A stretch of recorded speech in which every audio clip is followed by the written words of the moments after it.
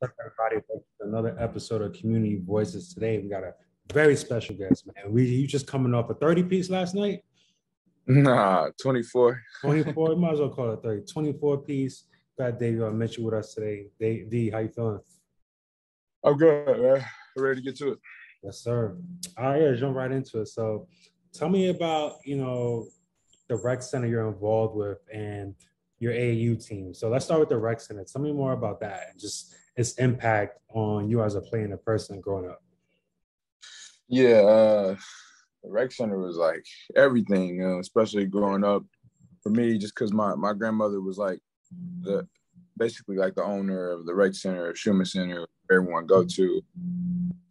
That was kind of like everything. I played all the sports. I played soccer, track, baseball, all of it, and everything you can name it. And I always played there. And then as I got older, that's when I kind of started, but to go like play for schools and things like that. But the rec center, man, it started my career off like perfect, just because I always been a competitive guy, and the rec center is so big from the small city. It was like everyone wants to win the championship or want to be that best team in the city.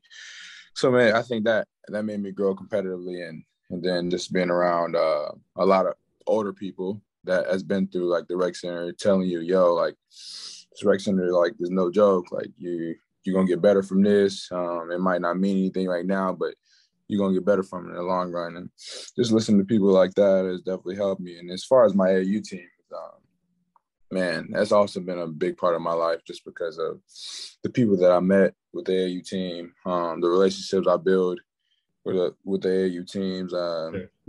Me playing with the smaller AAU team helped me play to a bigger AAU team with the Georgia Stars. I mean, without the smaller AAU team, I wouldn't even have a chance to play with the Georgia Stars. So they kind of helped me there. I mean, as I got older, like I said before, I started going to bigger teams, so I get my name out there more and playing against better people, and just to for the coaches just to see me play, just to see my game. But yeah, I played for South Georgia Kings and the Rebels, the Running Rebels. It was kind of the two AAU teams down there. But yeah, without them, then I probably wouldn't be the player who I am today.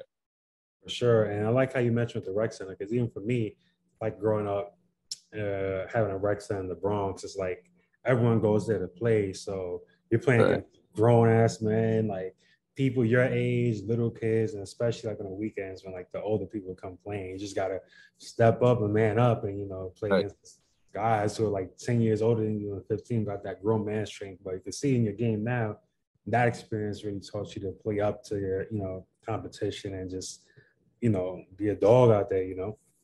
Sure. That's for Yeah. sure. And what is it like to be able to be in a place where, especially now with you being in the league, to be able in a place to give back? Yeah. I mean, that's always kind of been on my mind, of just giving back, because all the things that my city has done for me, and just mentioning me, having days like Davion Mitchell Day, and having he's just for me winning national championship, man. It just means a lot. Like, you don't hear too many cities do that, but my city done it for me, and I'm just blessed to have that. And one thing I wanted to do, like I said before, is give back. And it's kind of been a thing on my mind, of trying to just build another gym, because as in Hinesville, in a small city, you don't have that many gyms. They're 24-hour gyms. You know what I'm saying? It's like in Atlanta you do, and things like that. But Savannah, you don't have a 24-hour gym. Hinesville, it's like gyms where it can be 24 hours, because just to get people out of trouble. Because I know if Stay I off had the street. if I had a 24-hour gym, I think, I don't know, things might be different. I mean, just because I really don't know, but I mean, I am in the NBA, but I just think for younger kids, or people that wanted to play the game, but it was like didn't fall in love with the game, because it's like there wasn't a lot of gyms to go to, because you only go to the gym for 6 to 10. But I was blessed enough to have a grandmother who owned the gym, so I get to go to the gym anytime I want. So it was like it made it easy for me just to get better, and not worried about, man, I got to go here at 6 and I got to plan my day. I can just go anytime I want. So just to build something there, for the little kids. And as far as like the AAU team, I mean, I also have an AAU team, the Off Night Stars, who actually my cousin plays on. We have a 6th grade and a 7th grade team. Just the little things like that, because there's not, also like I said before, there's not a lot of AAU teams that are really big around there. I mean, just to I have the opportunity to have my name on an AAU team and kids play for my team, where they can be like, oh, like that's Davion's team. They might have some good players and things like that. I just try to do what I can. Yeah. Sure. And lastly, let's touch on March Madness real quick, which you know so much about. Speak to like, you know, playing in that, just like the tournament and like what comes with that and the kind of like energy around it. Man, the tournament is like the best feeling in college football. I mean, as you know, it's March Madness, and it's just a whole different atmosphere. I used to love it. I feel like all the lights are on you. Everyone's watching, and every game matters. You can't.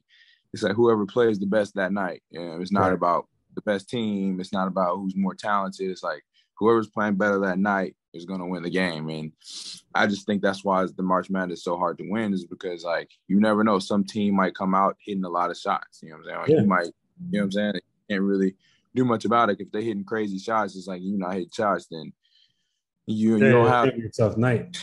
Yeah, you don't got 3 or 4 games to be like, oh, we can beat them here and things like that. Yeah, it's like you got one night. But, man, the NCAA, it did everything for me, I think, in my career. It's just because my team did a really good job with me and basically helping me out, man, get to where I am. I think winning a national championship got me where I am today. Yeah. So after winning the championship, right? So what was it like going back to campus? Man, I'm sure that feeling was like euphoric, like, you know, because you already have a good time on campus, you know, with your friends, you got your dormant and all that stuff. But to win like at like the biggest stage in college and bring that trophy back to campus. I know you was the man on campus at that point. Like you walk back like. Yeah, if you play on that basketball team, no matter if you didn't play or you know what I'm saying? Like you on that basketball team, you is the man. You is the man, like it's just because of after winning that national championship, like I don't think Baylor's won in forever. So it's like everyone basically wanted to show you love. And it was an amazing feeling, especially at the parade when you see like everyone come out from the city. Like I've never seen people in my life in Waco. I didn't even know that would mean it was people in Waco. And it's like, see that parade was ridiculous, man. They came out and supported us, and they definitely show love. For sure. And now you're just missing that NBA parade. That's a fact. Yeah, which you're gonna get soon. So, and lastly, who's your pick to win it all? I know everybody's bracket has, you know, been busted up because of St. Peter's, but who you got taking it all since we got the last few teams set? A lot of people. I think I always said just because Kansas, just because they've been in our conference, they are like the most complete team. I think they got really talented players. They got good guards. They got good big man. And they play defense. I mean, they play in the Big 12, so everyone in the Big 12 plays defense. So I think Kansas. I think Kansas got the best chance. They haven't won in a long time, and I think it's their time. Okay. Shout out to Kansas. But again, that's a wrap. Thank you so much for the time, man. Nah, thank you. No problem.